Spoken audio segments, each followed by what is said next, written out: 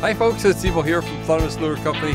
Welcome to this beautiful, beautiful winter day. I'm here with Antonio, our boatless angler. He's rigging up. I brought two rods with me today. We're gonna be fishing for trout, and I'm gonna be running a 1-2 punch. I'm gonna be running a bead, but I'm gonna tip it with some roe. And I brought some catch a trout pre-tied mesh bags that I'm gonna use today. And this rod's got a more of a natural colored glow colored bead, and this one has got a chartreuse bead. So boy, that sun is bright this morning. Okay, so what I've done is off the chartreuse bead I just tied, so there's 3 different colors of bags to choose from. I choose the chartreuse to match the bead. So I've got the bead about an inch above the hook, and then I'm tipping it with my catch a trout bag. And then as you can see here, I am running the Thundermist T-turn, and I've got a drop to about, about 6 inches to a sinker. And the T-turn is going to keep me tangle free, keep my bait running out there very nicely. And I've got a bit of a longer lead this morning, and that's because the water is so clear. So general rule of thumb, the clearer the water, the longer the lead. Okay. Because the trout are they're a very spooky fish. But if the water's a bit murky, then you can get by with a shorter lead. And all I'm gonna do, folks, is just bounce that along the bottom, work it along the current here. So I cast it upstream and bounce it downstream. And what'll happen is the trout will see that bead and bag going by. In fact, that roe is gonna give me a little bit of extra scent. And then they'll typically smash it as it's drifting by. Okay, so we've got a nice sunny day upon us, but it is cold. It was -3 this morning, -4 actually coming here, Celsius. But with that sun out, it actually makes it feel a little warmer. So that's the rig, and as you can see, it's nice and tangle free, which I really like. And Antonio, are you about ready? Not yet. Not quite yet. Okay. What color are you going with? Going with the pink. You're going with hot pink. Okay, but Antonio's not running any beads. You're just running the straight roe, right? That's the plan for now. Yep. For now. Okay. Depends what strikes first, I guess. Yeah. Okay. Exactly. Well, you know what? It's a beautiful morning, and that's the thing about these crisp, cool mornings. When you're out here fishing, a lot of birds diving, beautiful river, the sun's out. I'm going to actually enjoy the whole day out here today. And of course, catching fish, always a bonus. Stay tuned, folks. We're on, Antonio. Fish on. Yes. I think I saw that hook set. Beautiful. Yeah, it's a good one. Feels like a good one? Yeah, it does. I got 6-pound test. 6-pound test? Yeah, so we'll see how this goes. Okay. Ooh, he just jumped. 6-pound test and no bead. Just a straight roe. Straight roe bag, eh? Hot pink. Hot pink. You went with a hot pink? Yeah. Okay. Beautiful. Well, that's a sign. I'm going to take my bead off, and I'm going to go with just a straight roe. We'll change it up, and that's why we always try to do something a little different, fish a little different, the two of us. Yeah. Right? Yeah. Kind of see what's working, and once you figure out what's working, you stick with the pattern, right? You don't play around. Oh, you got a nice one. This trout is playing around. Doing acrobats down there, jumping. That's a beautiful steelhead, folks, right there.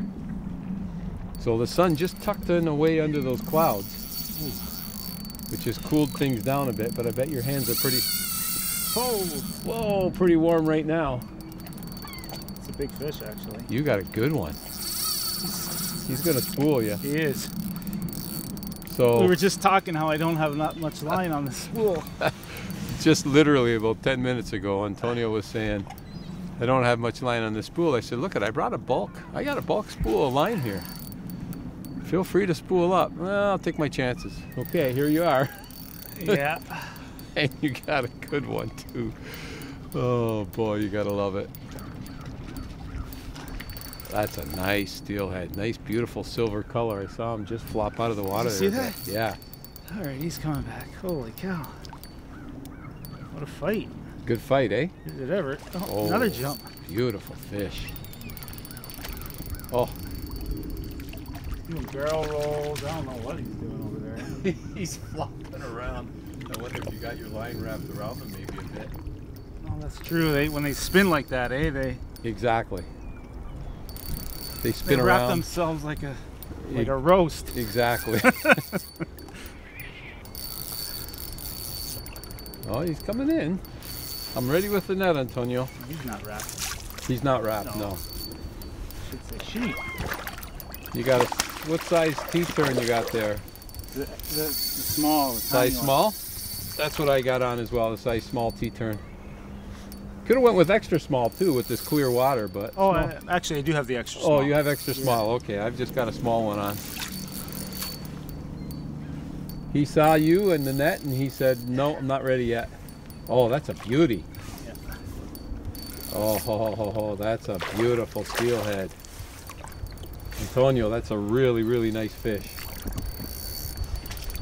Let's see if I can get her in here. I don't like all these rocks. Get her on her tail. Oh, that's gorgeous, Antonio. Gorgeous, gorgeous fish. Wow. Nice. That is one beautiful steelhead right there. Absolutely beautiful. Yeah, I see your hot pink bag right there in the side of the mouth. And you put some styrofoam floats in your row? I did, yeah. Yeah, to help keep it buoyant, eh? Yeah, I got as you're a bouncing size 6 hook too. Octopus. Size 6? Yeah. Yeah. That's a nice size hook. I like to use a 6 or a 4. A little bit bigger, but that's a beautiful fish. I've got some needle nose over there, Antonio. I'll go get them for you, okay? And we'll snap a photo for you. Sure. Okay, hang on. I'll go get the needle nose. Gotcha. Good photo. Good fish. And you know what? He's going to make a beautiful dinner. In fact, I got a great steelhead recipe. You should try it out. I've got it online. I'll put a link in the description. You can check it out if you're interested in a good steelhead recipe. You could try that one tonight. Sounds good. All right. So time to get the lines back out. I'm going to switch up to just a single row bag. Okay. I'm going to keep doing what I'm doing. Hey, it's working. You know what, folks? It might be cold out, but when you get a fish on the line and you're enjoying nature, you're enjoying the day, that's what it's all about. If you get an opportunity, enjoy this great sport of fishing. Get on out there, get a line wet. I'm going to re-rig and get out there again.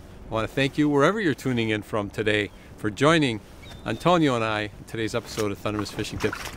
And as always, folks, until next time, good luck and good fishing. Beautiful fish. The water's cold. It's very cold, I know.